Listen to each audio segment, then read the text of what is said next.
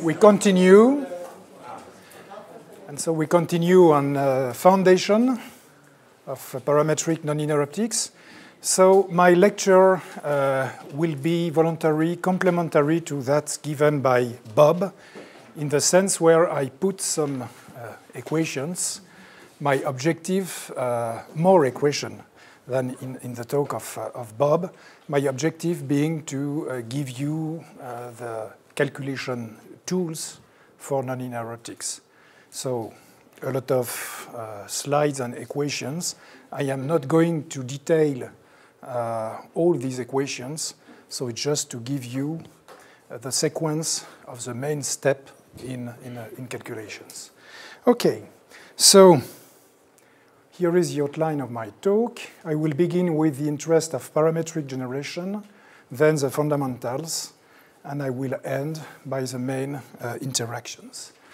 Let's begin with the interest of parametric optics. And with this simple table I published a long time ago in a Wiley encyclopedia. So you have at the top the wavelength range from UV to mid and the beginning of far infrared, and then the applications. And so you see the different applications requiring coherent and intense, or not intense, but coherent light. So you have semiconductors machining, optical storage, telecom, material machining, surgery, laser fusion, communication in the atmosphere, and obviously spectroscopy. So you see that we need, there is a strong need of wavelength. If now we look at the existing laser sources, okay, we have eximers in the UV, neodymium around 1 micron, CO2 lasers, diodes, dyes, argon, Ti-Sapphire, and so on. Okay, there exists for some wavelength or at same for a given level of energy or time domain, but we see that we cannot cover the whole spectrum of the whole electromagnetic spectrum. And so, and you know that, by combining these laser sources with, so here it's only birefringence crystals, but you know that we have also fibers and crystals that are not birefringent. So by combining, in general, nonlinear media with laser sources, we can extend the spectral range of the laser sources. So I mentioned here different oxide and chalcopyrites. And you see that it's possible, for example, by combining the neodymium laser with lithium niobate, for example, you can build an OPO, we are going to see that, and generate over the near infrared spectrum. Okay. So now let's move on fundamentals. And we are going to begin with the constitutive relation relative to electric field. So when the light intensity is typically great of the order of 1 megawatt per square centimeter, so typically using a laser, we can observe a nonlinear phenomenon. And if we don't exceed too big intensity, typically a few hundred of gigawatt per square centimeters, we can use the perturbative approach. And Bob discussed this point this morning. And we can write the electronic polarization, expand this electronic polarization in a Taylor power series of the applied electric field. So the applied electric field is the electric field of the incident light. And so this electronic polarization, so here written as a function of time, can be written like this. P0 is the static polarization. so at a frequency equal to 0. And P1, P2, P3 is the first order, second order, and third order electronic polarization. And so, and I'm not going to go in details for these equations, but what is important to see here is that it is given by these integrals over time. And first point, you see here that for P2, P3, and so on, if I had more place, you see here that we have the product of field. So just by writing this, we see that we have the door open for the interaction between different electric fields of light. And the other, but not for P1. So P1, you see that P1 is only proportional to one electric field. So it will be the distinction between the linear optics and nonlinear optics. And the other important point here is this R1, R2, R3. So these are tensors. So I will give you more details tomorrow during my lectures on tensors and symmetries. But for the moment, just know that we have tensors. And so here this sign, dot, 2 dot, 3 dots, and these are tensorial operators. And I will give you some more details tomorrow. Okay. So we are discussing about parametric nonlinear optics. It means interaction between different Fourier components of the optical fields. And for that, it's necessary to write the equations as a function of the circular frequency. And so a good tool for that, as you know, is the Fourier transform. You know that there is a relationship between the wave packet, f of t, and the Fourier components, f of omega, where f can be e or p, and so on. And so, because the fields are real, we have these important relations between the complex conjugate of the field at omega and the field at minus omega. Okay, so putting this in the previous equations allows us to define the component of the electric susceptibility as a function of the frequency. So chi1, chi2, and so on. And so here they are given by these integrands. And which is very interesting here and important, you see that it appears omega 1 plus or minus omega 2. Okay, so we know that by doing this, that we are going to make some sum or difference frequency generation. Okay, and so from that, it's easy to write the electronic polarization as a function of omega. And so you have here the first, second, and third order electronic polarization for the Fourier component omega. And you see explicitly here, so this writing is very interesting because you see that you can have interaction between, in the case of pi 2, between two electric fields, one at omega 1 and the other one at plus or minus omega 2, and for pi 3, omega 3 plus or minus omega 4 plus or minus omega 5. It is a fundamental, the constitutive equation of nonlinear optics. Okay, second steps. So we just saw the constitutive equations. So now the Maxwell equations, when we are interested in the propagation of the light in matter. So in a non-conducting and non-magnetic media, so you have these four equations.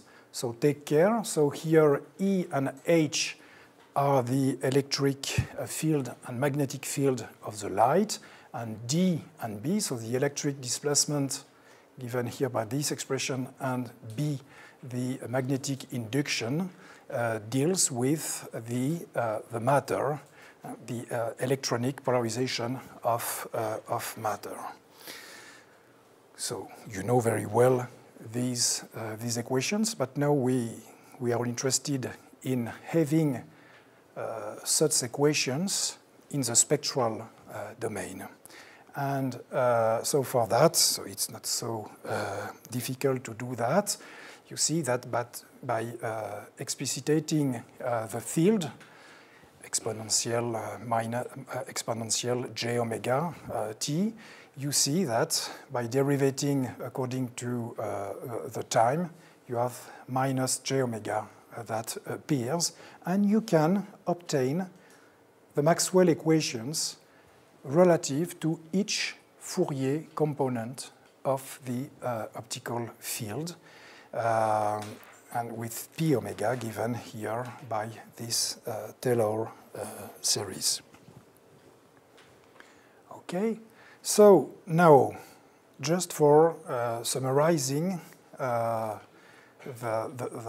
things, so you can forget the equations and keep in mind this scheme, which I call the algorithm of the interaction between light and matter. So with two steps. The polarization of matter and the propagation of light. So the story begins with the excitation field. So you have an incident beam, E and A, characterized by the electric field and magnetic field. And so the first step of this algorithm is the polarization of matter. That is to say, you modify the orbitals, the electronic orbitals of matter. We are going to see that later on.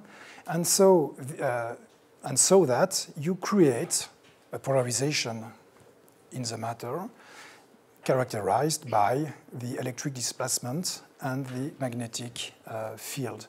And this is governed by the constitutive equations. And the second step, all these dipoles, created dipoles, now are going to emit light. And on E and H on right here correspond to the electric and magnetic fields of the radiated light. And this is governed by the propagation equation. So excitation, polarization of matter, propagation of light corresponding to the emission of the dipoles, and the emission of the dipoles. And this emitted light can constitute an excitation for the next part of matter. And typically, and so this can come here, it becomes an excitation field, and so on, and so on, and so on. And the typical, the interaction length of this algorithm is typically the wavelength, so typically the micron. So here I wrote the electric displacement at omega, and you see two parts here, the linear part, the part governing linear optics, so epsilon 0 E omega plus P1 omega. So only one Fourier component is involved. And you see here in this part, P2, P3, and P4, and so on, the nonlinear part of the electric displacement. And we know now, according to the previous the equations I showed you, we know that we have the possibility to have interactions between several Fourier components of the field. Okay, so now a classification of all this process. So I'm going to speak about three-wave process or three-photon process and four-photon processes. and in a corpuscular picture. So I am not going to make quantum optics, so to put the equations of quantum optics. So Bob will do that after tomorrow, and other people too. But it's just the picture using the notion of photon. And what is very interesting in nonlinear optics is that you absolutely need the quantum aspect to fully understand the things, which is not necessarily the case for linear optics, even if you can make quantum optics in linear optics, obviously. But for a deep understanding of nonlinear optics, you need this quantum approach. So, first, I will begin with 3 photon processes. You can see that like a fusion of 2 photons.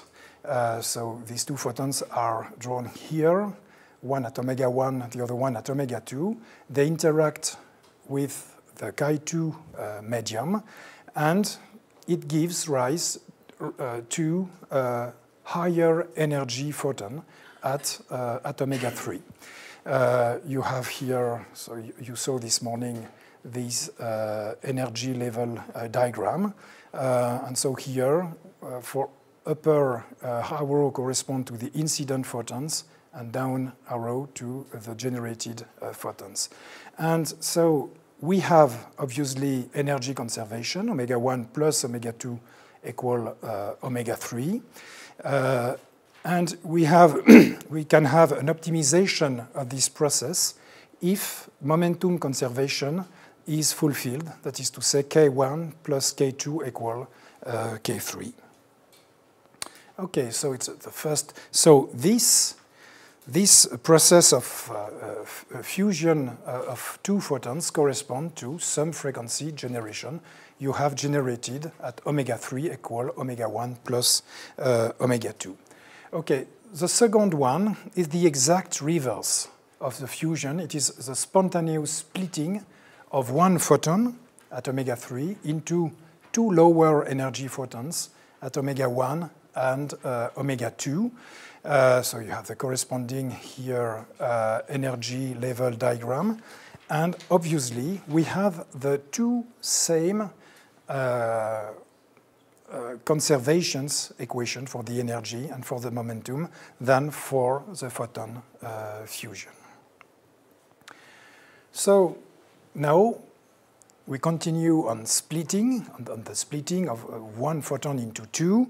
But here we see that we can have a stimulation. We can stimulate the process using here I put a stimulation on the mode omega 1. So omega 1 is one of the 2 modes. Yes, sorry. So here, these 2 constitute, which we call a pair of photons with very, and Bob will give a lot of details on that. So if you want to play to quantum optics, you have here one of the best situation to do that. So these 2 photons are highly correlated in the classical and quantum sense because they arise from the same parent photons. So Bob will tell this story in detail. So here, when you stimulate, so you have exactly the same energy level diagram, the same energy and momentum conservation relations. But you see here that you have a mixed state combining the 2 photons of the pair and residual photon stimulation photon. So if you are interested in omega 2, you will say that you have performed a difference frequency generation at omega 2. But now if you are interested in the signal, the beam at omega 1, you see that we have 1 here and 2 photons here, and so you have optical parametric amplification. So OPA and DFG are the 2 phases of the same process, which is a stimulated splitting of the photon. Now, if you associate spontaneous splitting and stimulated splitting, you are going to perform what we call optical parametric generation, or PG. So it starts, the story starts exactly as for a spontaneous splitting, spontaneous down conversion. So your incident beam is at omega 3. You generate pairs, and obviously you have a good probability to have a possibility to have a stimulation of the splitting of this photon, because you have plenty photons at omega 3. So the possibility to have stimulation at omega 1, stimulation of the splitting of these photons, giving birth to these pairs with this residual stimulation, and exactly the same for omega 2. So here, so clearly, it's when you want to make spontaneous down conversion process, a spontaneous splitting, in fact, you have this cascading. So it's quasi-impossible to study the pure spontaneous process. You have always the cascading between the spontaneous process and the parametric amplifications. And now if you put the nonlinear medium inside a cavity, you have built an optical parametric oscillators that can be resonant at omega 1 or omega 3, or also at omega 1, omega 2, and omega 3 if you want. So we will have a lecture on OPO given by Majid Ebrahimzadeh. Okay, so now let's move on 4 photon processes. So at the beginning, it's the same than for 3 photons. Photon fusions, so you have here 3 photons giving birth to higher energy photons. The 2 fundamental equations for the energy and the momentum. So it corresponds to some frequency generation, and the degenerate case corresponds to third harmonic generation. And the reverse is spontaneous splitting of 1 high energy photon into 3 lower energy photons, the corresponding diagram. So here you generate a triplet of photons. So in my group, we work a lot on that kind of state. So the quantum properties of these triplets is completely different than the properties of a pair of photons. So it can constitute, for example, a GHZ state of light. And you have here, so the 2 same than the fusion scheme, conservation of the energy and momentum. You can stimulate this process using one mode at omega 1, and exactly as for 3 photons. You can see that as a difference frequency generation or as an optical parametric amplification. You can also stimulate using 2 photons, 2 modes. So here at omega 1 and omega 3, and you have this mixed states with the 3 photons of a triplet with the residual photons at omega 1 and omega 3. So we studied a lot this scheme. I will give you more details this afternoon. Okay, so you see that it is very close from the general point of view, very close to what we have with 3 photons. But now there's something very specific to a 4-photon process, and something which I call it's a mixing of photon fusion and photon splitting, which in fact is called 4-wave mixing. So 4-wave mixing corresponds to that. So you have 2 incident beams at omega 1 and omega 4 interacting with the chi3 medium, and you generate a pair of photons at omega 2 and omega 3. So you have here the corresponding energy level diagram. And you see here that the conservation of energy is completely different than that we had in the case, in the previous cases. Now we have omega 1 plus omega 4 plus omega 1 equal omega 2 plus omega 3. And K4 plus K1 equal K2 plus K3. So it is also a chi3 process. 4 waves are involved, 4 photons are involved, but you see that from the quantum point of view, it's completely different. If you consider the degeneracy, so Bob gave some information on that this morning. So if you are interested in the real part of chi3, it is a Kerr effect, so leading to the nonlinear index, N2. And now the other phase of this process, degenerated process, is 2-photon absorption when governed by the imaginary part of chi3. So Kerr effect and 2-photon absorption are 4-wave mixing at the degeneracy corresponding to degeneracy on the 4 circular frequencies. So obviously, these processes are always phase-matched. But we will discuss about this point later on. OK, so now let's move on modeling and symmetries.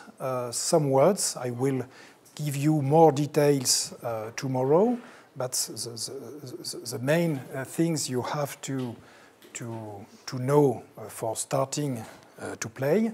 So modeling and symmetries of the linear and nonlinear electric susceptibilities. So I am going to discuss about the Lorentz model, the main line of the Lorentz model. And as Bob said this morning, it's a kind of miracle because it's a very simple model. And in fact, we are very surprised to see that when you use it for calculating, for example, the refractive index, it works. And so you can, we will have lectures given by Valérie Vignard and Isabelle Ledourac on the current of research in the modeling of the electric susceptibility. So obviously the goal is to have a precision of about 10 to the minus 3 or 4, but 3. But using that kind of model, you can have an estimation of about 10 to the minus 2 on the refractive index and the order of magnitude for chi2 and chi3. We are going to see that. OK, so, sorry.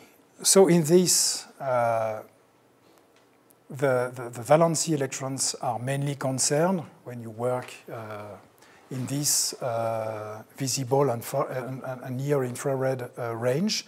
And so the Lorentz model is very simply described by these 3 fundamental forces: the Coulomb force, the friction force, and the return force depending on the potential. So here, E opt is the electric field of light. And so we are going to focus now on the return force. And so in 2 cases, so the centrosymmetrical, in the case of a centrosymmetrical potential, and then in a non-centrosymmetrical potential. So you have a centrosymmetrical potential when you have 2, imagine a dipolar chemical bond with 2 identical atoms, A. And so we know that we can, it's satisfying to describe the potential as a function of x. So x is the distance, the displacement of the electron according to its equilibrium position, 0 here. And so in that case, we can describe the potential using even exponent of x, x2, x4, x6. And so this part, it's what we call the harmonic part of the potential, and omega 0 is the main frequency of the oscillator. I will come back to that point later on. And the terms in x4, x6, x6, x8, and so on correspond to the anharmonicity of the field. So here imagine that the electric field of light oscillates like this, and so you are going to transfer energy to the electrons. There is no absorption.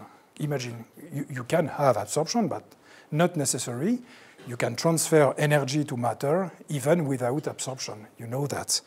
So it means that here you move the electrons along its potential, and if you use very intense light, you see that you can move the electrons at very high level of energy. That means high level position in the potential. And so if you use a sufficiently high intense beam, you can access to these parts described by these terms in x4, x6, and so on. So if you derive this potential, you have here the expression of the derived force, and you see here that you have odd terms of x, x3, x5, x7, and so on. And we are going to see that this term is at the heart of P1, this one at the heart of P3, and x5 given P5. Okay, now if you consider a non-centrosymmetrical potential, so for example with two different atoms, A and B, so in that case this curve is not symmetrical, and so in that case you need even and odd terms in order to describe at best this potential. And so one more time you have the harmonic part. So the harmonic part corresponds to the bottom of the potential. So the bottom of the potential is always described by this term.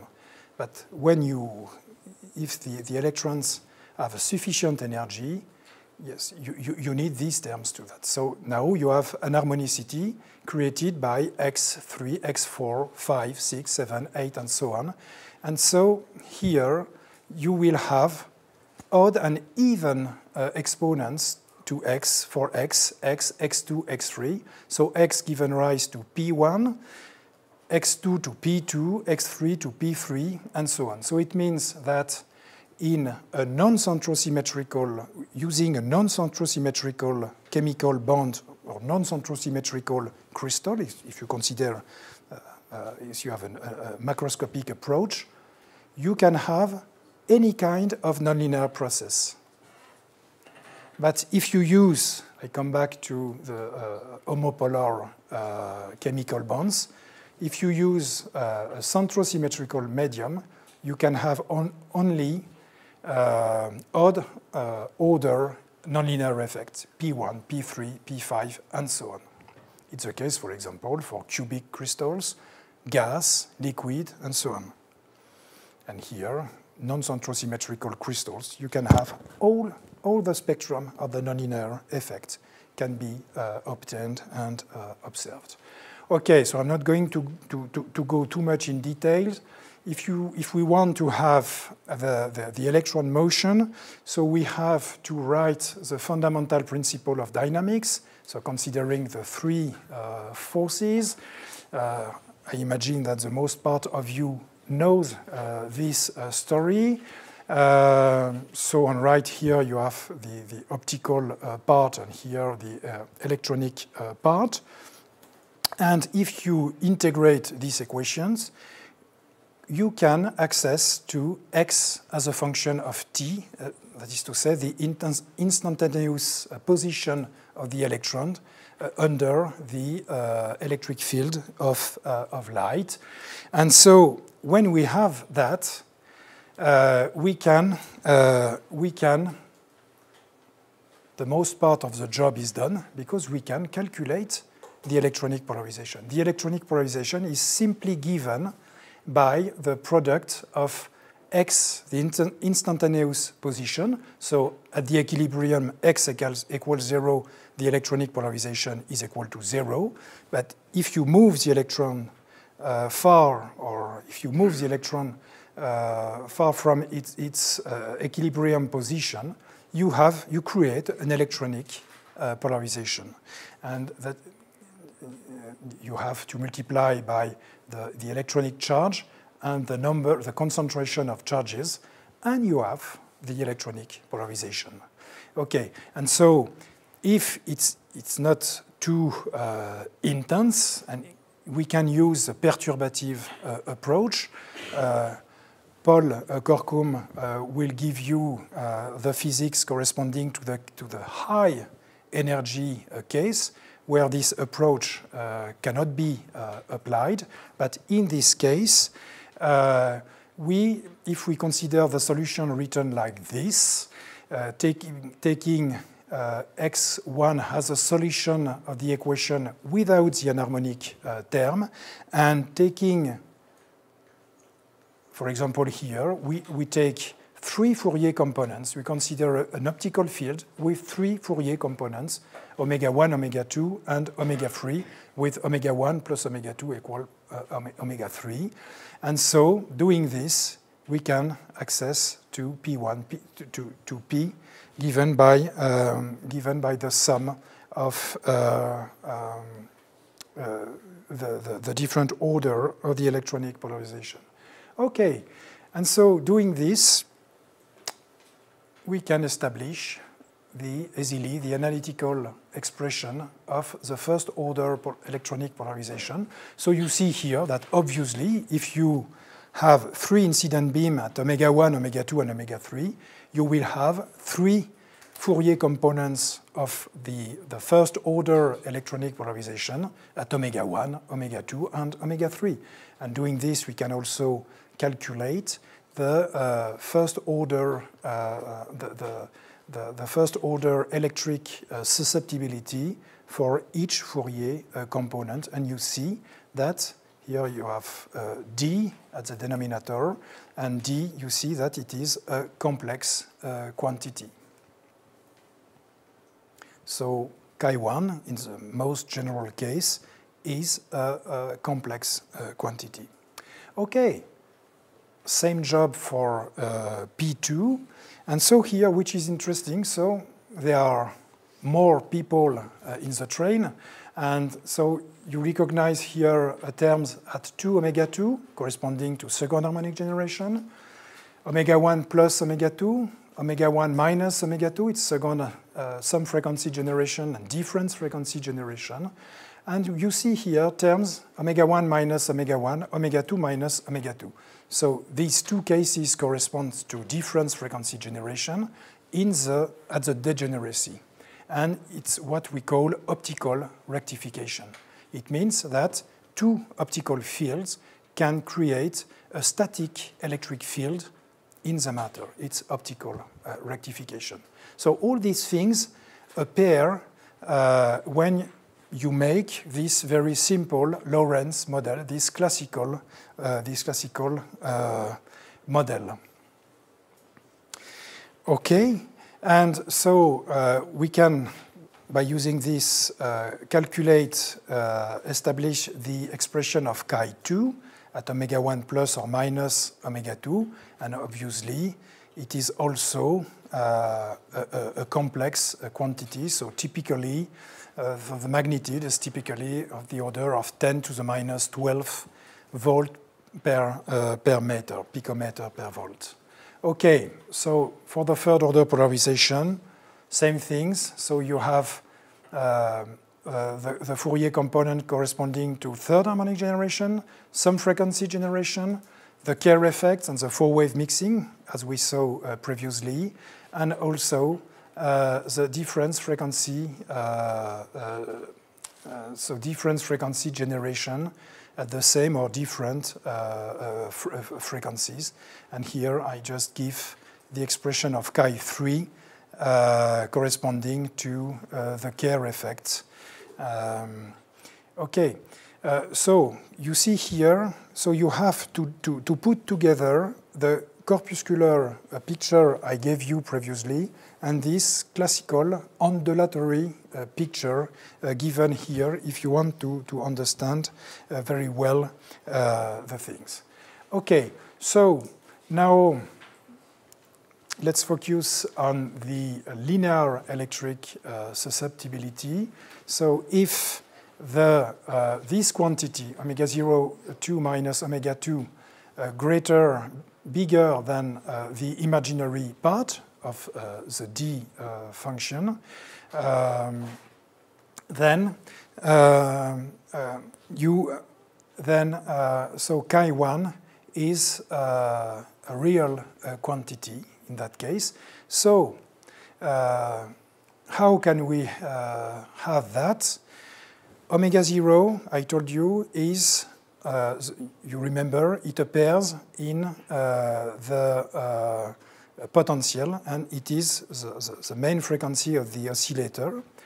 And you have to know that, describing the harmonicity of the potential, and you have to know that in matter, you have several main frequencies. And between, so when you have an incident light at omega 0, for example, so you have a strong absorption.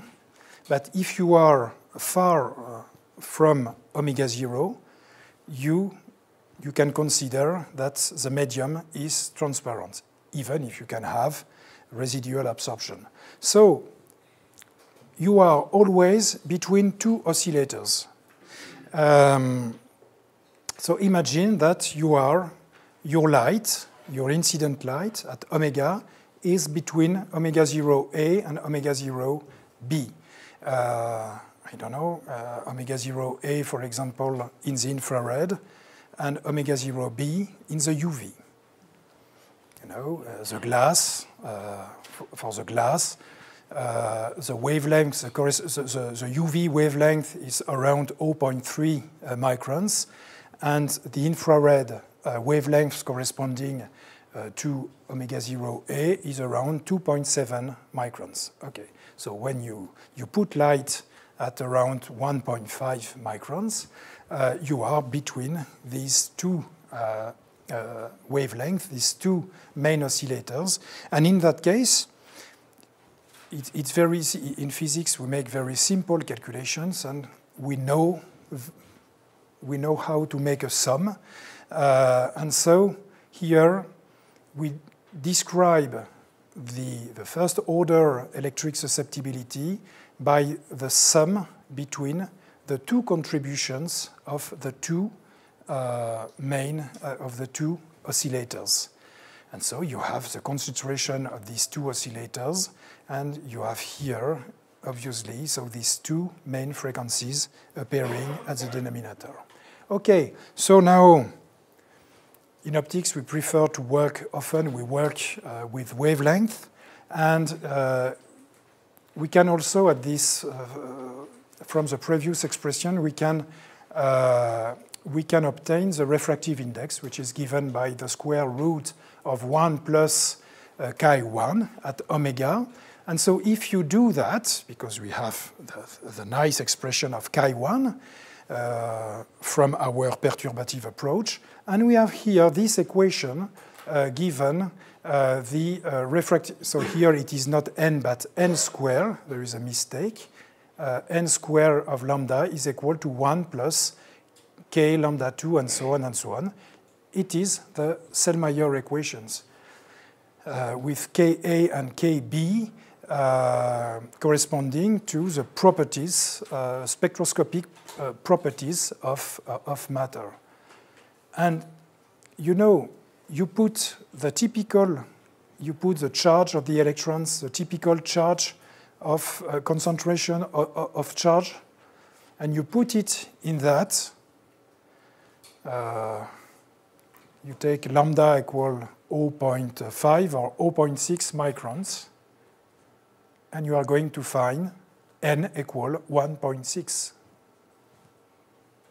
It is the order of magnitude. It is at 10 to the minus 1, the value of the refractive index of typical oxide, typical solid medium. So it's incredible, and it's a very simple model, and it works. It is clear that the quantum models will start from that. We are going to see later on, probably not. So in 2 or 3 slides, you will see that the analytical expression of chi2, chi3, and so on are very close to the expression shown by Bob, the quantum expression shown by Bob this morning. So if you plot n as a function of lambda, you have this, lambda b, lambda 0b, lambda 0a, the wavelength corresponding to the 2 oscillators. And so this case is, because n decreases as a function of lambda, it is called the normal dispersion. If you are here, you have something like this. It is not plotted here, but you have obviously continuity here. And in this part, for example, we have abnormal dispersion. But usually, in nonlinear optics, we consider a transparency range. We hope that it is transparent. And we are in the normal dispersion range of the matter. Okay, so now chi2, from the expressions I gave you previously, we can see that chi2, in fact, can be expressed as a product of 3 chi1 at omega, omega 1, omega 2. And it gives chi2 at omega equal omega 1 plus or minus omega 2. And this factor here, delta, small delta, is given here by the spectroscopic properties of the atom of the matter. And which is very important here is that this parameter is a non-dispersive parameter. And you will see probably in the talk given by Isabelle Ledourac that it is extensively used by people who conceive nonlinear crystals. When you are a chemist and when you try to find the good materials, the good nonlinear materials, you don't know at which wavelength you want to work. Dealing with nonlinear properties, dealing with transparency, it's different. And so this parameter is very, very interesting because you can discuss independently of wavelength purpose. Okay, so obviously, so it is what we call the Miller rule. This rule is the 1D, the unidirectional, directional Miller rule. And if you plot chi2 as a function of lambda, obviously you will have this dispersion with, yes, because it depends on chi1, so you will have also normal dispersion for chi2 if you have normal dispersion for chi1. The same for chi3, given by the product of 4 chi1, and you will have also normal dispersion for chi3. Okay, so I have finished. So it's very, very basic. So, but you have to know that kind of things because you have the physics and you have the starting equation. So you have to master that kind of easy things. Okay, so now if we move from 1D to 3D, a kind of real life, even if 1D is very, you know that now we are able to fabricate nanowires and so on. And so it means that we can make nonlinear optics in a 1D space, but the main part of my talk will be devoted to 3D space.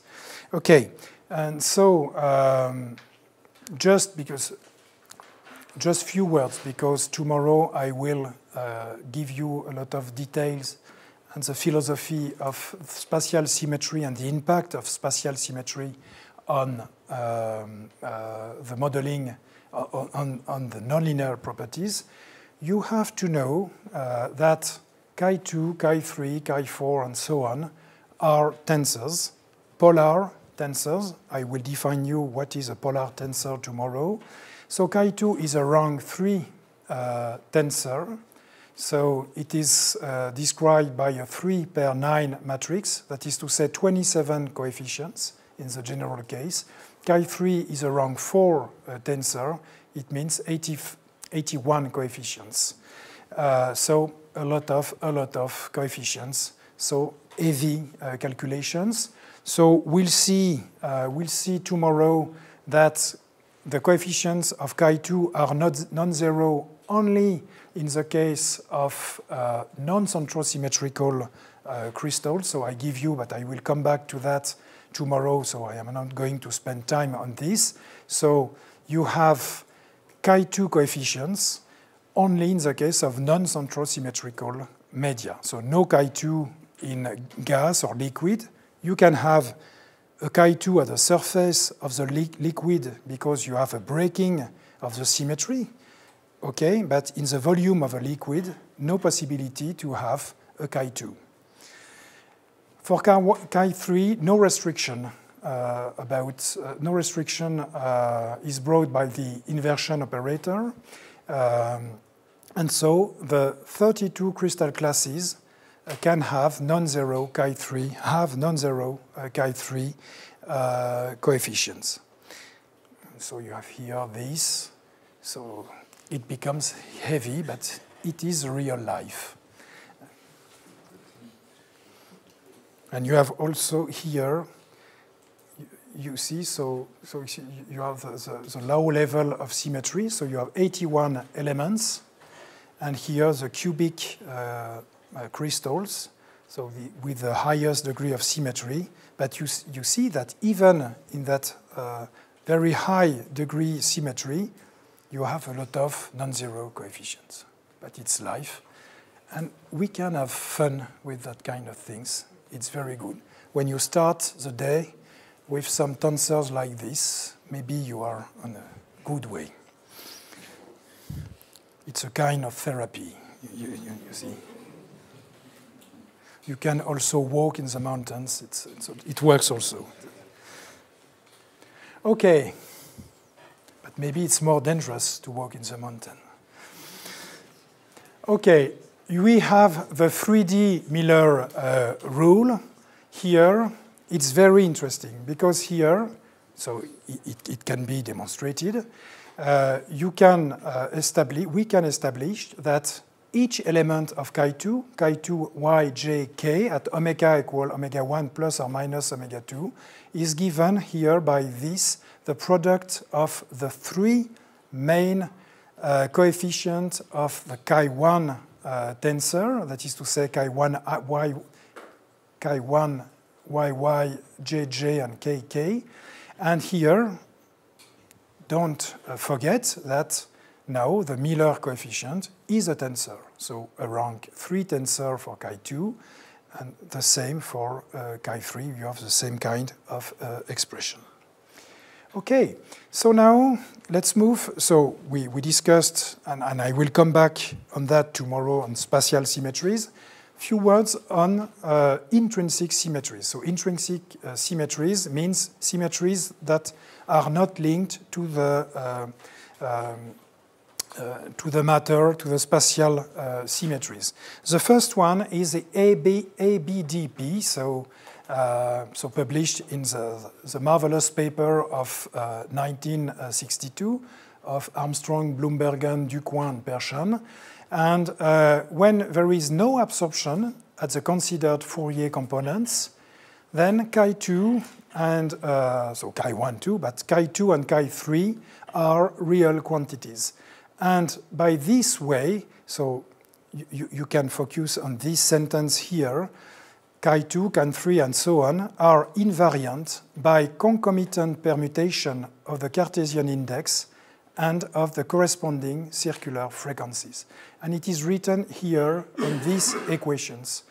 you have, so first point, you have to take care of the sequence of writing, the coherence between the sequence of writing of the Cartesian indices, y, j, k, and the way you write here the polarization. So I recommend you always to write chi2 of omega 3, for example, equal omega 1 plus omega 2. It means that it is chi2 at the circular frequency of omega 3, arising from an interaction between omega 1, the sum frequency of omega 1 and omega 2. And take care that for the tensor calculation, there is a correspondence. So the first Cartesian index corresponds to omega 3, the second one to the second circular frequency here, omega 1, and k to omega 2. So here, ABDP stipulates that if you want to permutate the Cartesian index, you have to permutate the circular frequencies. If you want to permutate the circular frequencies, you have to permutate the Cartesian indices. And so you have, for example, these equalities. And it is very, very important. We are going to see that it leads to a strong simplification in the establishment of the propagation equation in the nonlinear regime. And the same for chi3. You have that kind of. So you see that it gives links between different elements of chi2 at different circular frequencies. Good. Second type of intrinsic symmetry, the Kleinman symmetry. When there is no absorption, like in the ABDP case, but also when there is no dispersion at the considered Fourier components. And so for example, if you are somewhere here between the two oscillators, okay, so you can consider that the dispersion is negligible. And so by this way, you see here that you can permutate the Cartesian index without any permutation of the circular frequencies. It means that chi2 is fully symmetrical. And we symbolize that, you know, when you see that in tensor algebra, you put some bridge between y and j and a bridge between j and k. It means that this rank 3 tensor is fully symmetrical. And the same for chi3 here. Okay? So now if you apply Kleinman symmetry to chi2, it leads to a new reduction of the number of independent coefficients. We saw, but I'm not given detail, I give you the details tomorrow.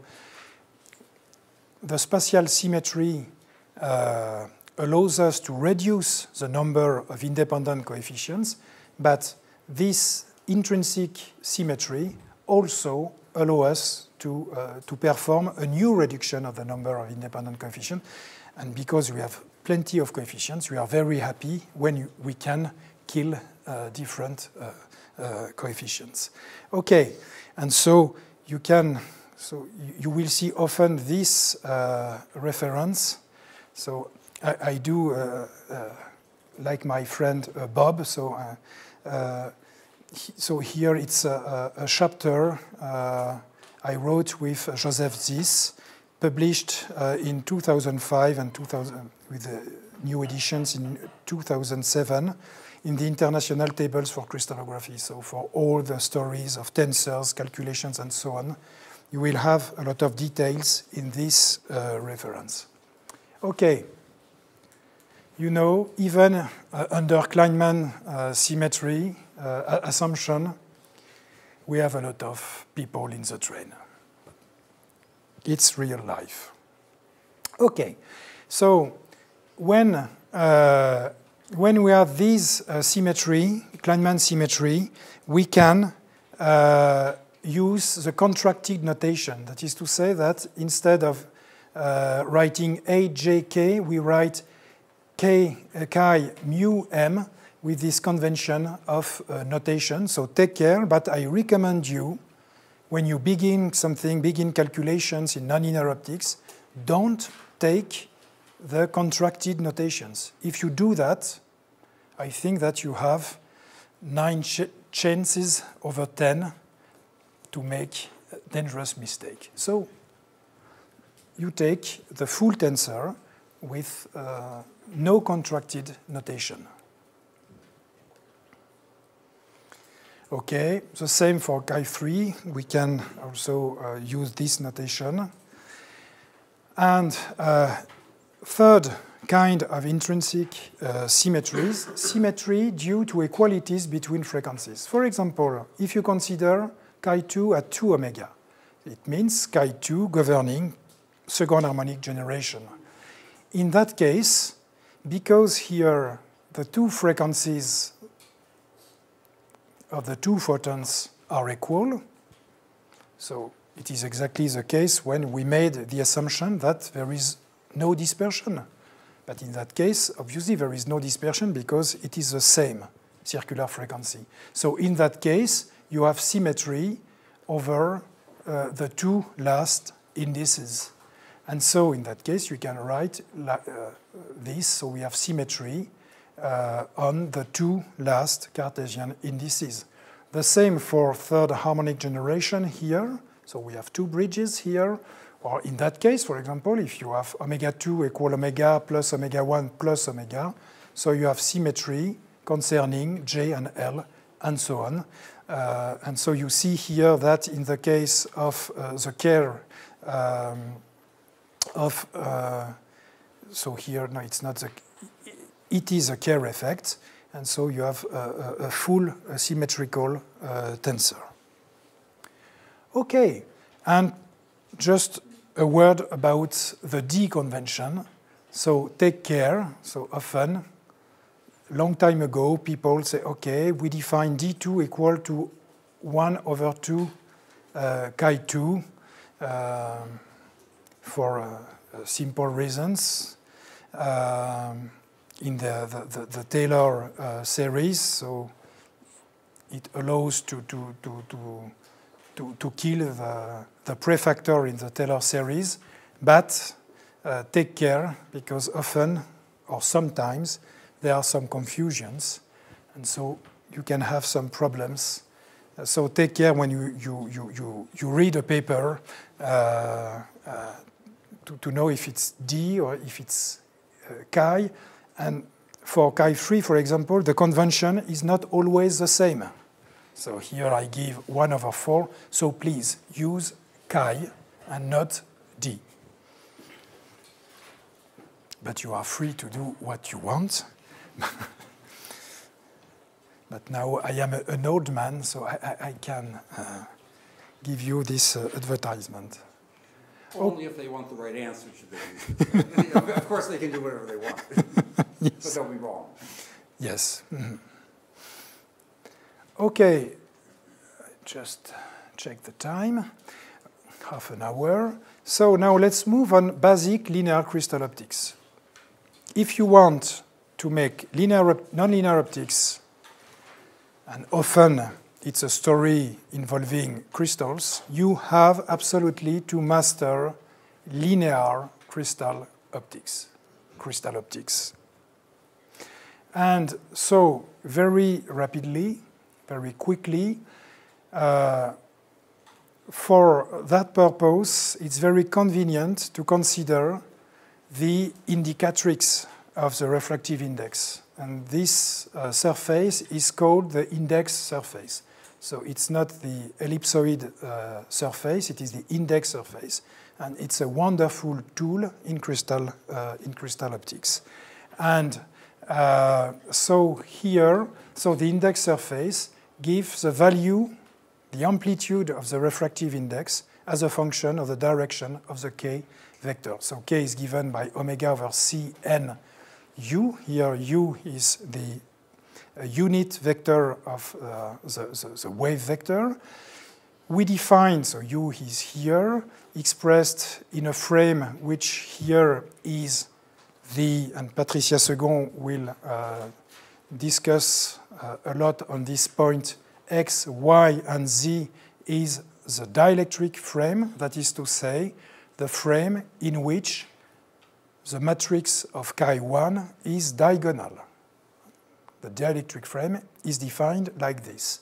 So it is diagonal, and the chi1 xx, yy, and zz are the principal values of this matrix, so the values of the diagonal. All the other coefficients in this frame are 0. Okay, so we can define the principal, which we call the principal refractive indices, and x equal the square root of 1 plus chi1 xx, the same for ny and nz. And so, starting from the Maxwell equations, taking rotational of E, that is to say, starting the work to establish the propagation equation, we establish, we can get an equation which is called the Fresnel equation. And the two solutions, this Fresnel equation is a quadratic equation that have two solutions.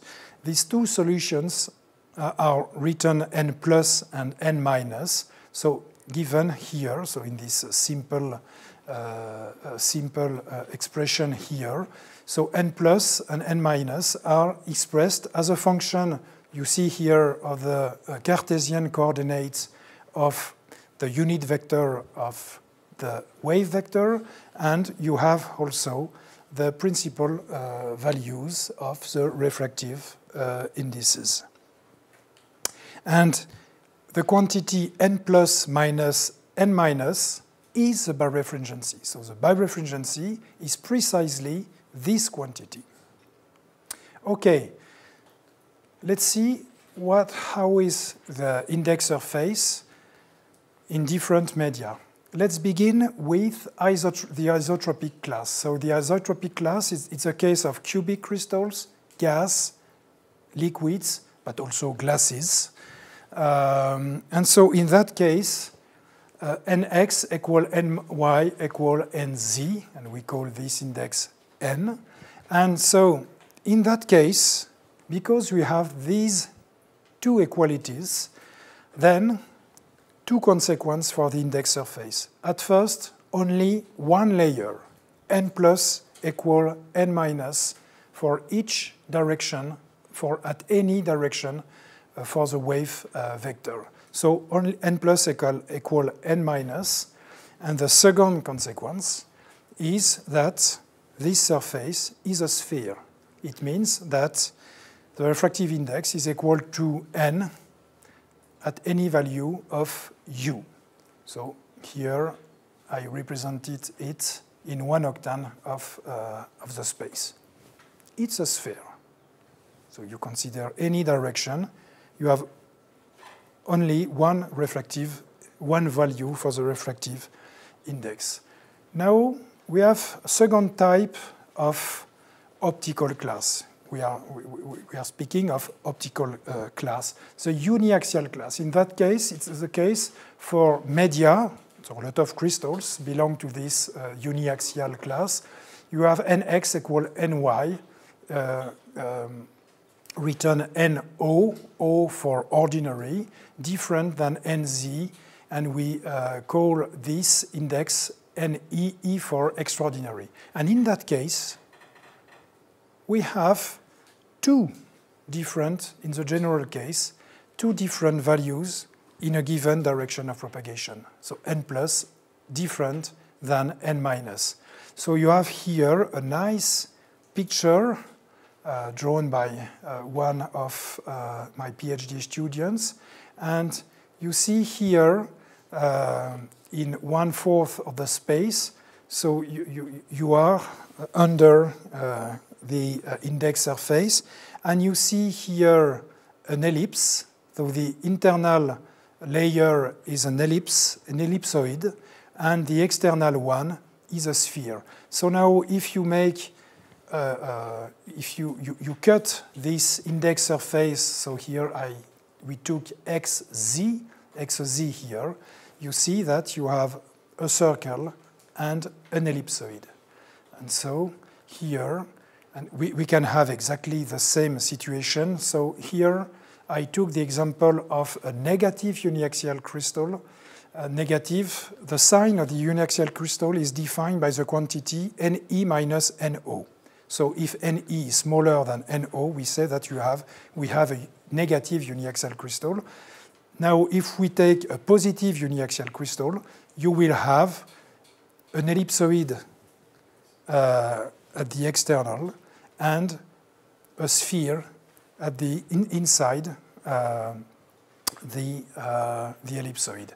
And it's very easy because we describe the things with sphere and ellipse. It's very easy so to get, for example, here n plus, so n plus equal n0 for each value, any value of theta, and n minus will be given here. It's a current point of this ellipse, and given by these very simple equations as a function of the principal ordinary and extraordinary refractive index. Okay, more complicated, the biaxial class.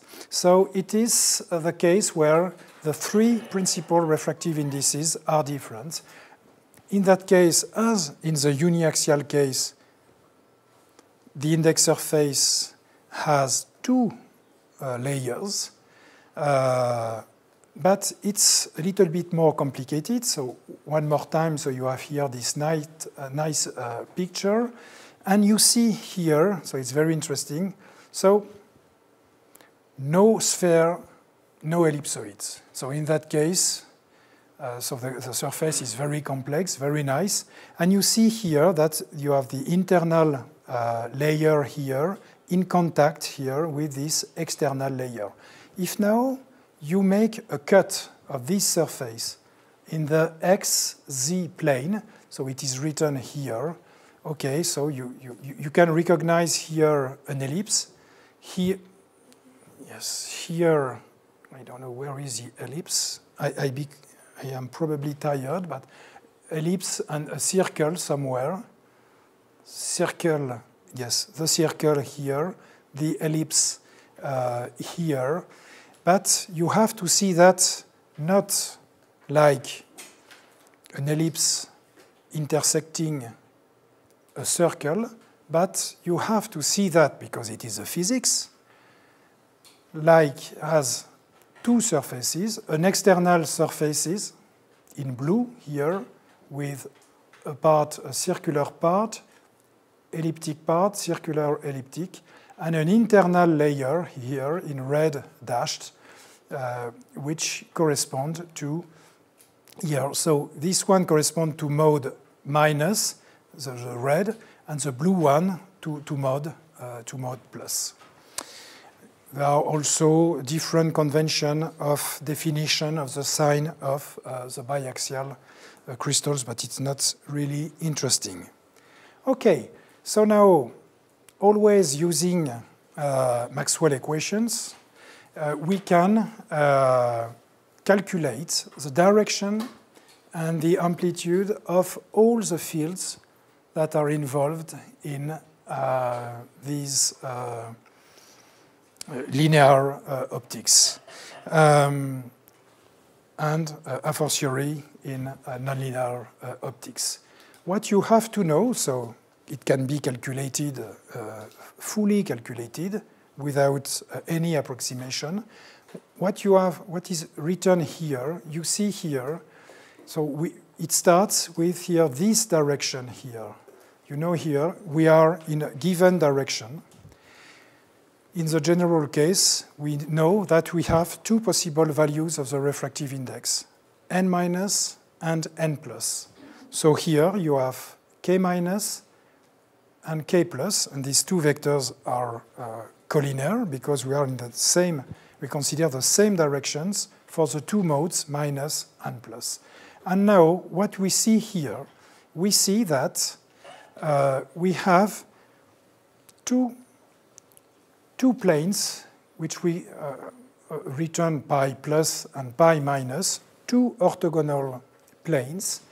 These two planes are called the neutral vibration planes, and in fact, it means that here, for example, the wave connected with n plus will have its electric field E plus in pi plus, D plus, S plus here is a Umov pointing vector. So E, D, S, and K, so these four vectors, so electric field, electric displacement, pointing vector, and the wave vector are coplanar, are in the same plane, pi plus for mod plus, and pi minus for the mode minus.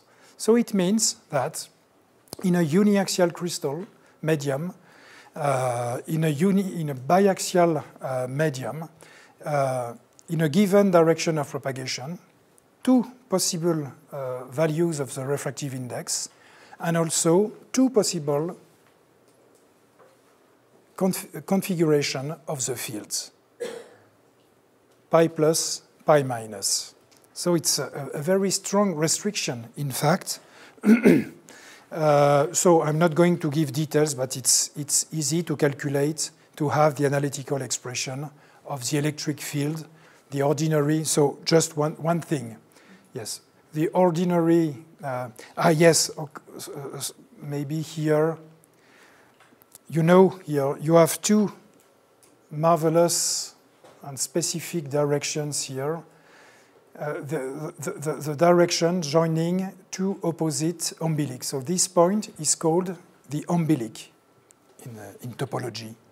And you see here that we have two directions joining the two umbilics, two pair two. And you understand, and these directions are called the optical axis. And it's why, so you see here, then it's such a medium, a biaxial crystal. You have two optical axes, and it's why we call it biaxial. And you see that in that case, you have only one optical axis, because you have only two umbilics. It's why we call that uniaxial. Just origin of terminology. Okay, so we can calculate the unit electric field Cartesian coordinates as a function of the direction of propagation.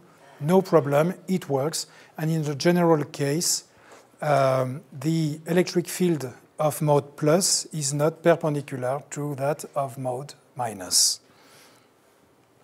Okay, in the isotropic crystals or gas, media, glass, no problem.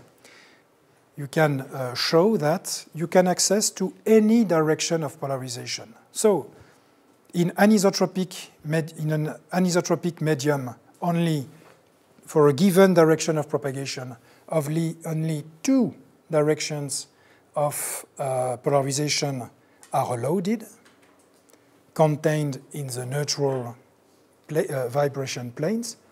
In the case of isotropic medium, no problem, no restriction.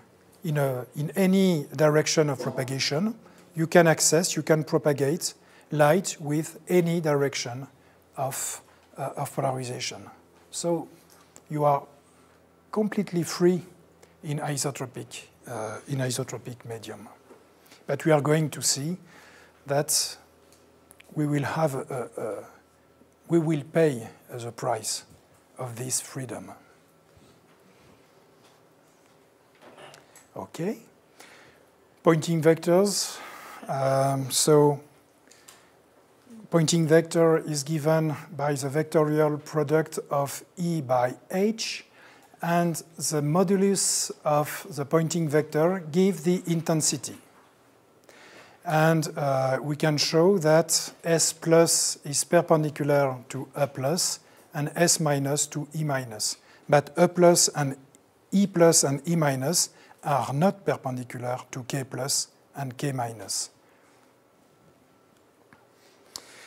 And now, if we, for example, if we make quantum optics and if we want to, we can express the Poynting vectors, the modulus of the Poynting vectors as a function of the current photons, written n here, which gives the number of photons per second and per square meter. And so you have this. So S is equal to h bar omega n. So it is in watt per square meter. OK. So you have to be convinced that there is a strong influence of the linear crystal optical properties on nonlinear optical properties.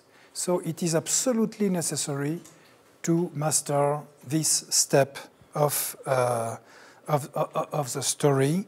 So the index surface, we will see that it will be at the heart of nonlinear optics for the phase matching consideration. The interactions between mode plus and minus as the different Fourier components. So when you say, OK, we make some frequency generation at omega 1 and omega 2, omega 1 can be in mode plus or minus, omega 2 in mode plus and minus. And we will see also that it's a negative point, that we can have attenuation of the efficiency, of parametric efficiency, due to the anisotropy and due to walk-off angle, but also temporal walk-off. But temporal walk-off is not due to the spatial symmetries, but to dispersion. OK. Yes, 10 minutes. The coupled equations and Manley-Rowe relations.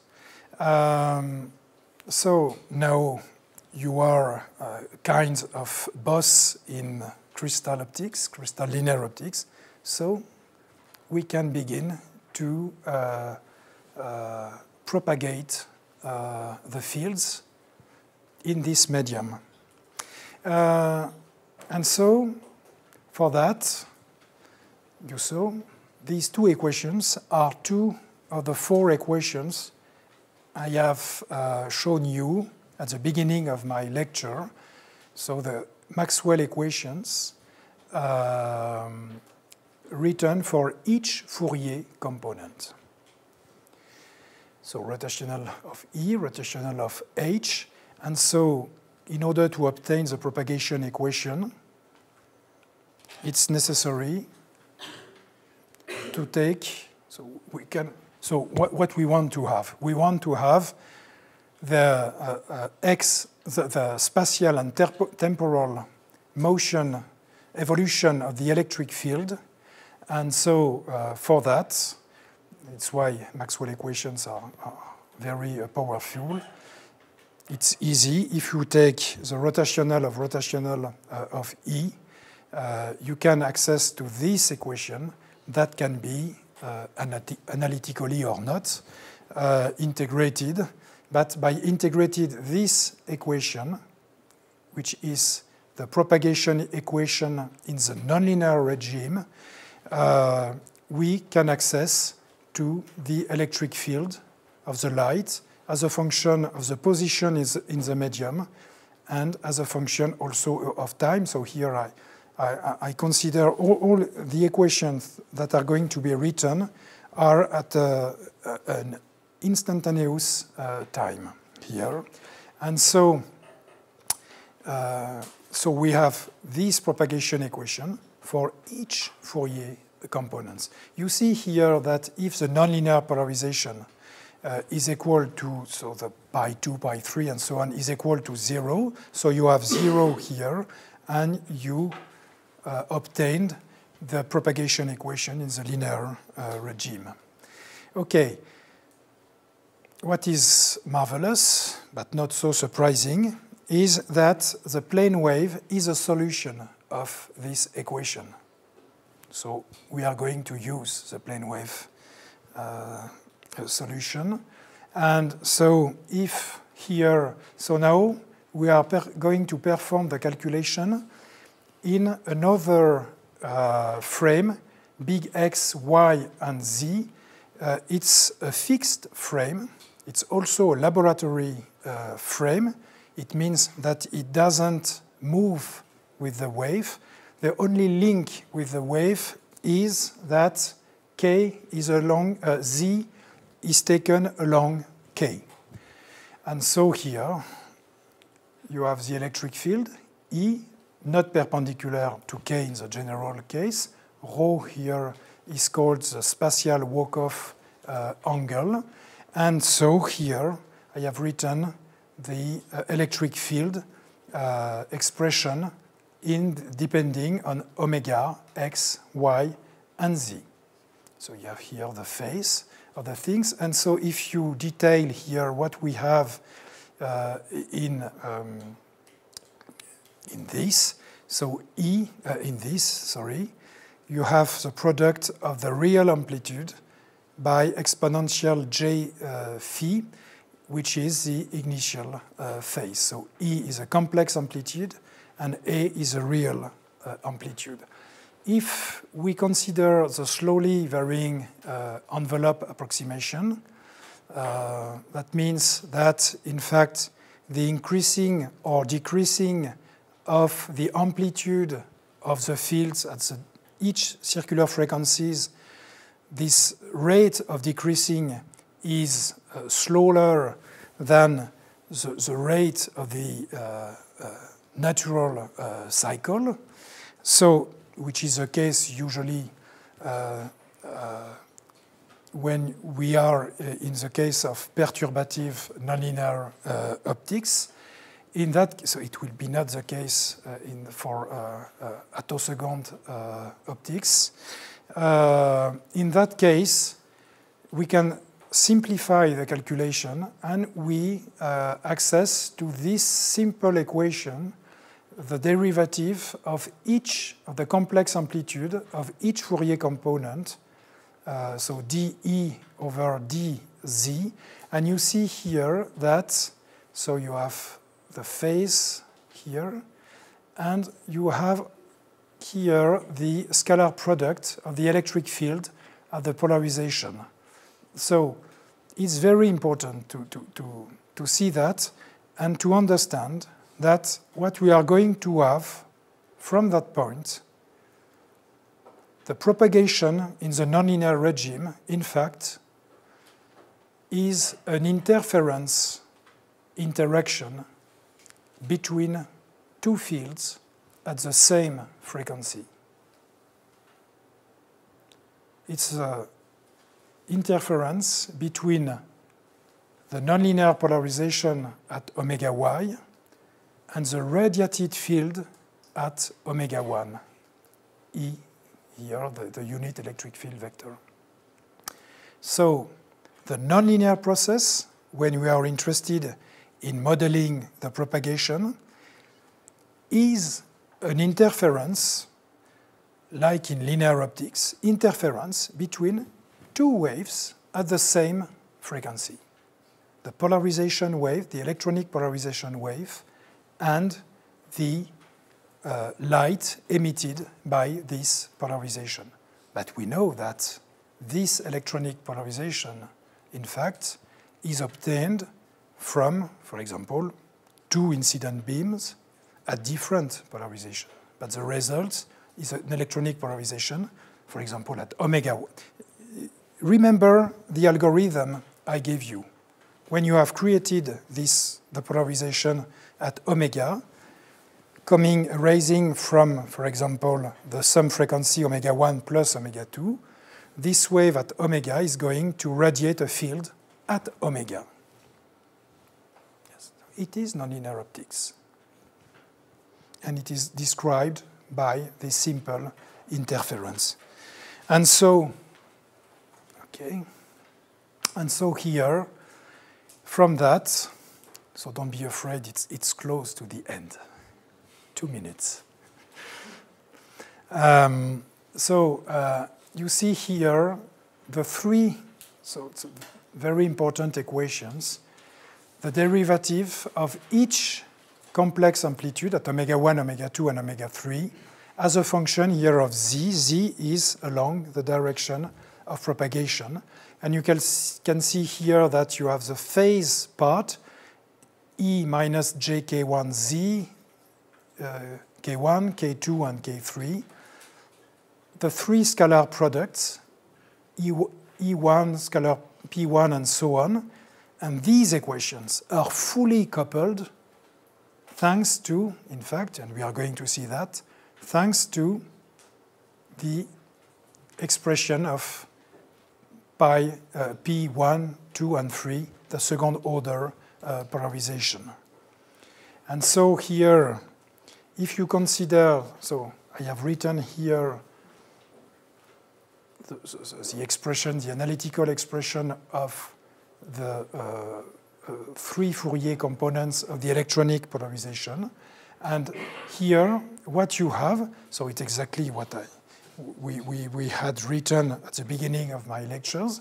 And if we concentrate here on this tensorial part here, chi2 contracted, so I will explain to you tomorrow how does it work, this contracted product, contracted with this here, with these two tensor, this tensor product. So you have here this part, and it's exactly at this point where ABDP can simplify our life. And so you see here, but we have not enough time, but you will have time to do that at home, probably. Here, I'm sure that you will do that.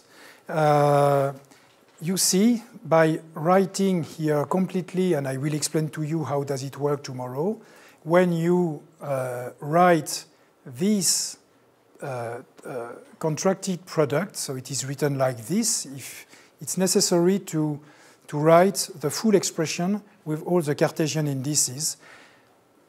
According to ABDP symmetry, you have equality between, in fact, these three terms. And so it's very nice, because, and so we call this effective coefficient. So the effective coefficient is given here by the scalar product between this and this.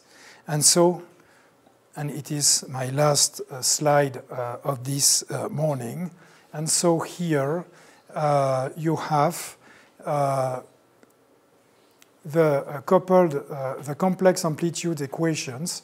And you see here that these equations are coupled because you see that in the expression of the derivative of E1, we have E3 and E2 at the level of E2, E3, and E1, and so on. And so it is the starting point of so now we have really the propagation equations directly useful for playing to nonlinear optics. The follow, yes, okay. So now let's move.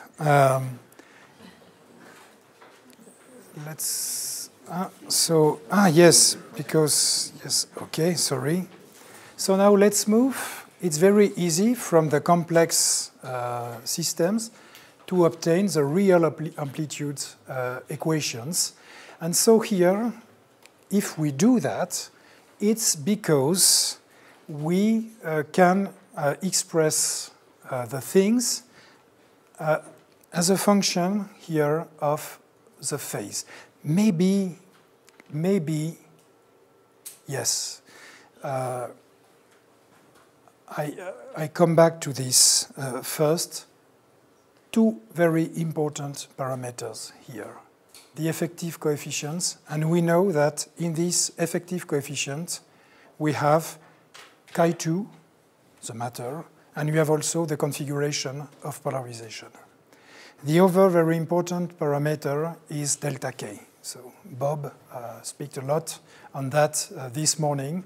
And delta k here is given by k3 minus k1 minus k2.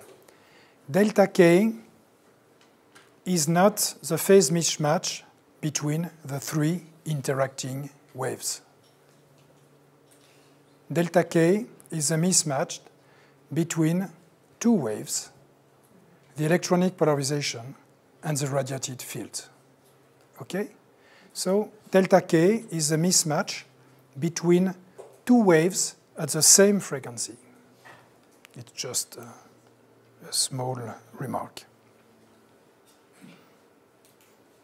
Okay, and so here, why it is very interesting to write, to consider the real amplitudes, it is because we see here delta phi, and delta phi, naturally, so it comes when you start from the complex equations.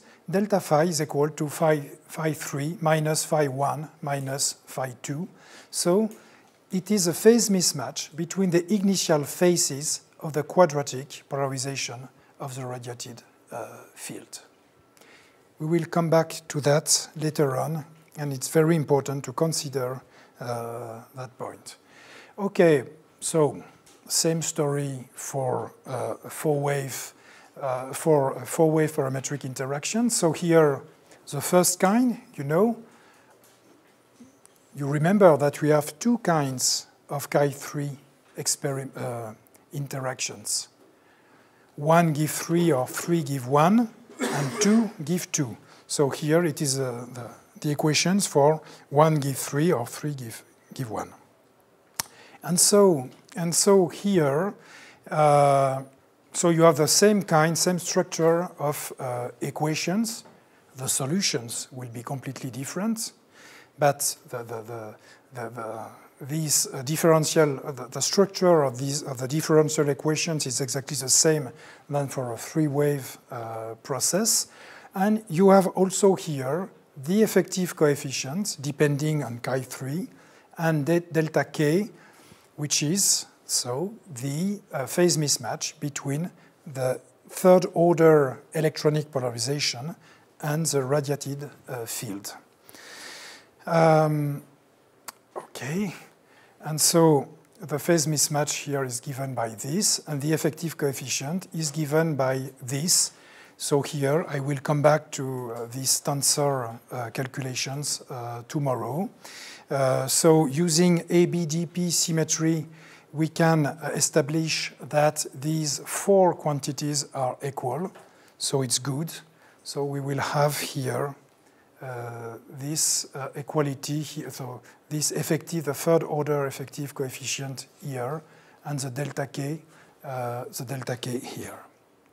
Okay, and sorry, excuse me, because here it is. Yes, sorry. So now we move on the second kind of four photon process. 2 give 2. Omega 4 plus omega 1 equal omega 2 plus omega 3. So you have the same kind of equations. So you have not exactly the same configuration of signs. So it is located at in the phase, and also the complex conjugate are not exactly at the same places. You have also a phase mismatch here, and the effective coefficient. And okay, so it is for the so no real big difference at this step between a three-wave process and a four-wave process.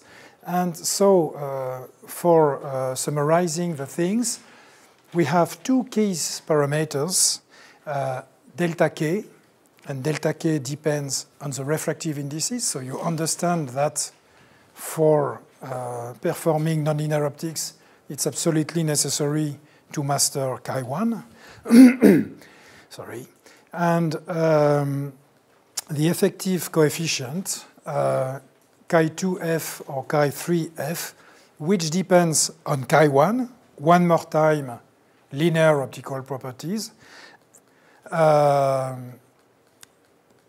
depends on the electric fields, and you know that the electric fields depends on chi1, and the nonlinear susceptibilities, chi2 and chi3. So the effective coefficient is something very rich, involving both first order, second, and third order properties. And so we will be discussed on that later on. Good. So we established the differential equations for the complex electric field, for the real electric field.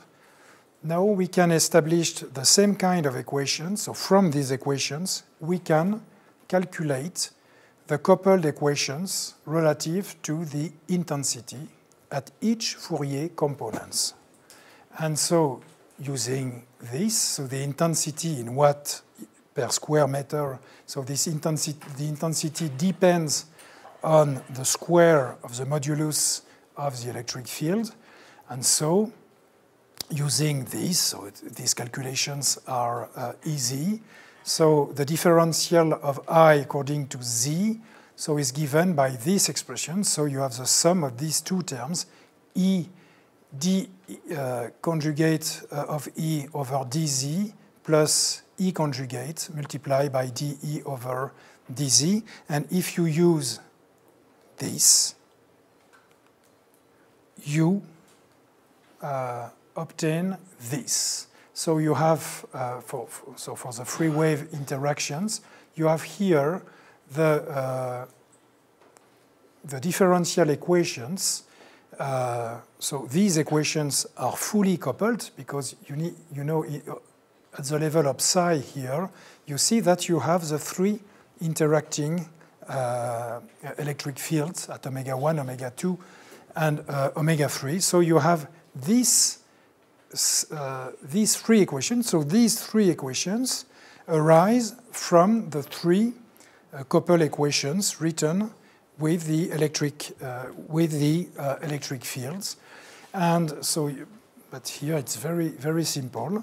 And you see immediately here that we have this relation between the differential of the intensity.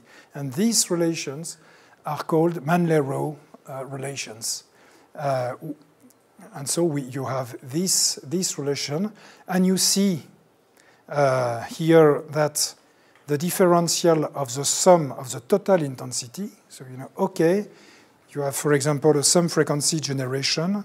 So at a given position in the medium, at Z position, you have I1, I2, I3. And now if you make the derivative of I1 plus I2 plus I3, you obtain this, which is 0 because we have conservation of the energy. Okay?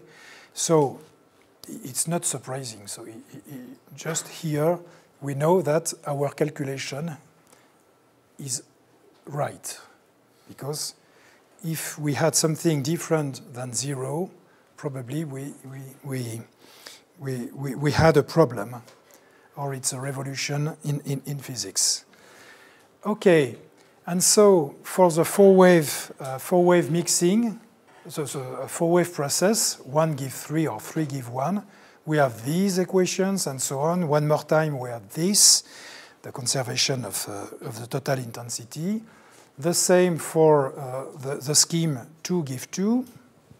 Same things here. And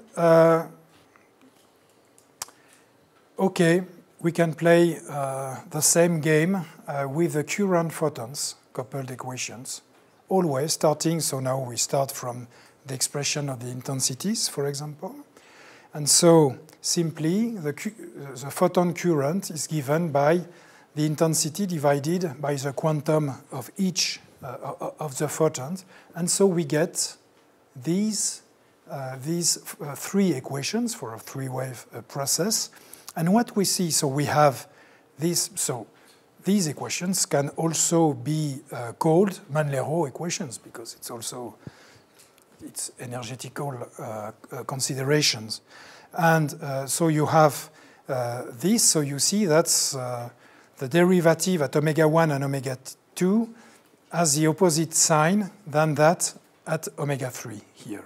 So it means that, for example, if you have some frequency generation, you will have, as a function of the propagation, a decreasing of the number of photons at omega 1 at omega 2, obviously, because some of them collapse to give a photon at omega 3. And so you will have, for example, a decreasing negativity at this level. And obviously, if you create photons at omega 3, you will have a positive here, a positive sign for the population at omega 3. But now if you say, okay, I want to calculate the derivative of the total number of photons. Okay, so I take this, and I obtain psi divided by 2h bar. It's not 0, but it's not surprising, obviously. We are right. Yes. No conservation of the photon number, obviously. If we come back to these simple pictures here, in the case of photon fusion, for example, omega 1 and omega 2 give omega 3. If you make the delta n, the difference between the number of photons at the exit of the crystal and at the entrance of the crystal, you have here delta n equal -1. And if you consider the reverse process, the scission, you have delta n equal +1. So obviously, you see that, but probably you know that, we don't have conservation of the number of photons, but sometimes it can have important consequence. And idem, obviously, for wave interactions. So conservation of the total intensity and no conservation of the total number of photons. If you have 100% of conversion efficiency for a second harmonic generation experiment, you will have half of photons than at the beginning. Okay, so now we can move at the sixth part, so Birefringence phase matching and Quasi-Phase-Matching.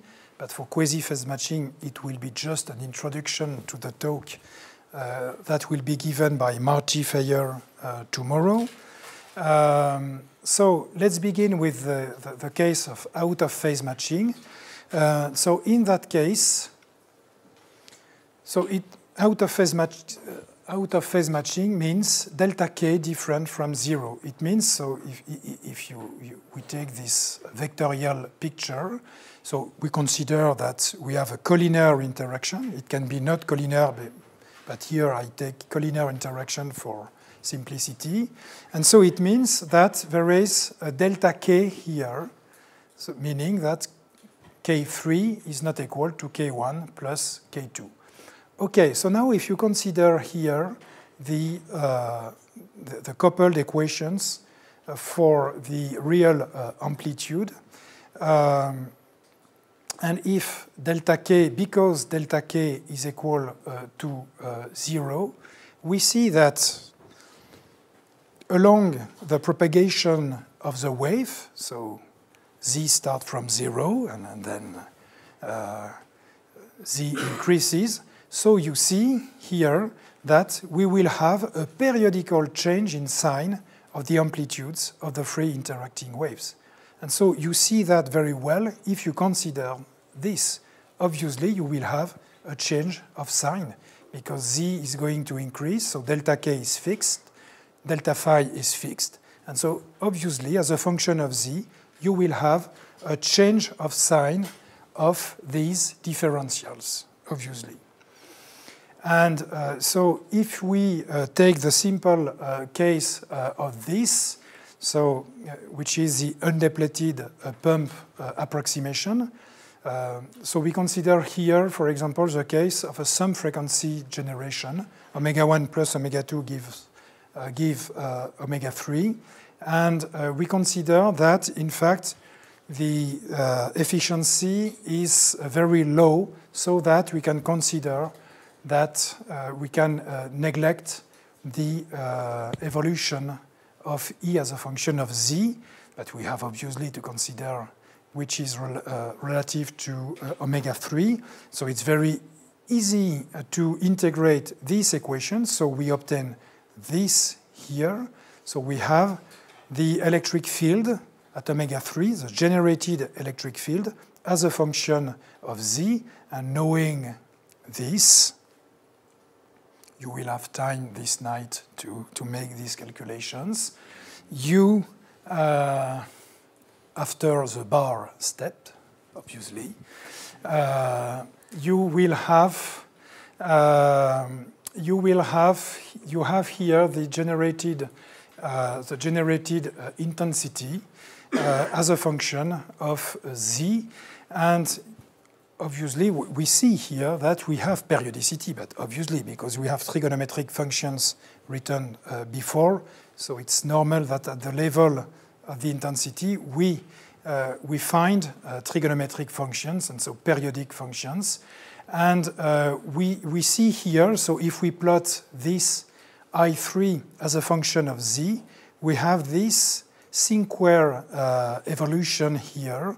And the periodicity here, we have a periodicity of 2LC, where LC is pi over delta k, is which we call the coherence length. So it's not the coherence length in the sense of the coherence of light. It's a coherence length of the parametric process.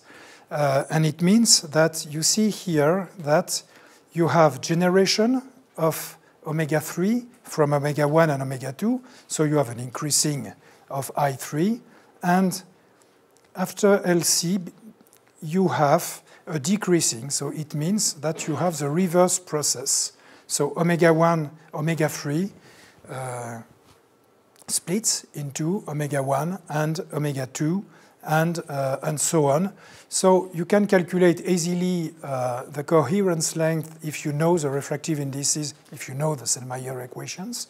And typically LC is ranges between 1 micron to 100 micron, so around 1 micron in the visible part and 100 micron in the far infrared or mid-infrared part. So here it's not really interesting because you build and you kill, you build, you kill, and so on. So it's not really interesting. So if you are here, you are a little bit happy. If you are here, you are not happy. But here, yes, you are happy, but not so much because this length is very small.